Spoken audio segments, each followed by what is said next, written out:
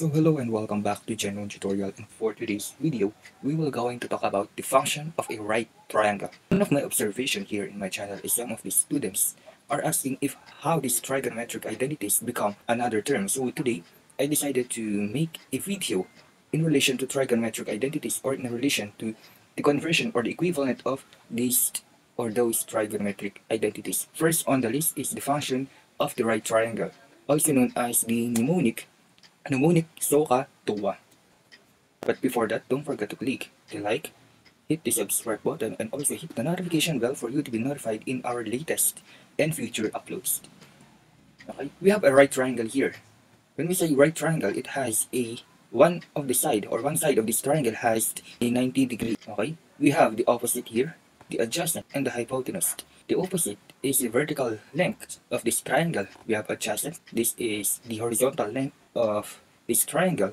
And we have the hypotenuse, which is the slant length or slant side of this triangle. Let's talk about the SOH first. SOH. Sin theta is equal to opposite over hypotenuse. We have the CAH, meaning cosine theta is equal to the adjacent over hypotenuse. We have the last one is the TOA, TOA. Tangent theta is equal to the opposite over adjacent. Okay, let's try this mnemonic to a certain problem here. Let's try this problem. We have a certain triangle here. It is a right triangle. Okay. The requirement is to determine the adjacent and hypotenuse using these two givens. We have the opposite given and the angle. So under the SOHCAHTOA, we can easily solve for the hypotenuse of the said problem and the adjacent using the SOH and the tangent or the TOA. Okay, let's try first the TOA. TOA. That is equal to tangent theta, or theta here, or the degree is equal to 35 degree, is equal to opposite. Opposite is equal to 10 meters over the adjacent. This is the adjacent. This is the hypotenuse. Adjacent. Okay. So based on this equation, we can say that the adjacent is equal to 10 over tangent theta, or tangent 35, which is equal to 14.281 meters. Okay, so this is the adjacent. So next is the hypotenuse. Okay, for the hypotenuse, we will using the SOH, or the sin theta is equal to opposite over the hypotenuse. So, okay, sin theta or sin 35 is equal to the opposite, 10 meters, all over by the h.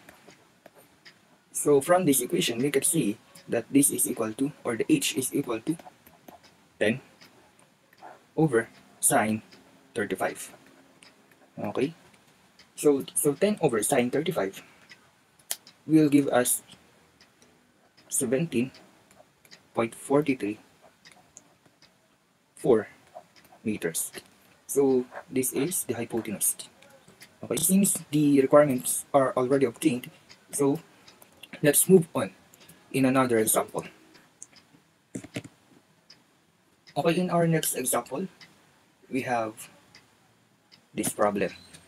Okay, in this example, we are required to determine the theta and the hypotenuse.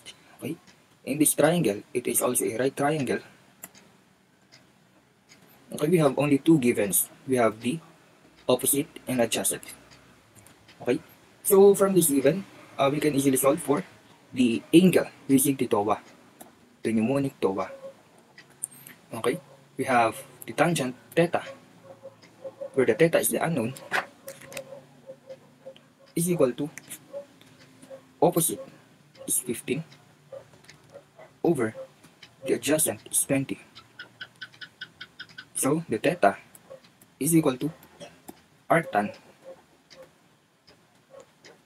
15 over 20. Or we can say that the theta is equal to the arctan